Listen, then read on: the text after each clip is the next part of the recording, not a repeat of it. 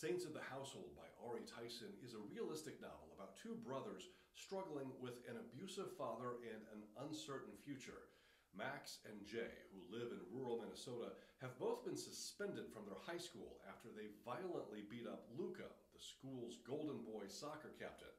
That fight started when the brothers defended Nicole, a friend of theirs, from potential abuse by Luca, but almost no one knows the secret of the background of what caused the boys to jump in and aggressively defend that young woman.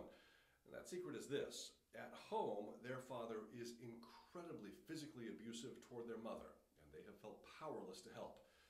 Their suspension from school and the fallout from that fight causes the brothers to react differently. Now, in alternating viewpoints, we see Max's world through verse as he looks to the future at art school.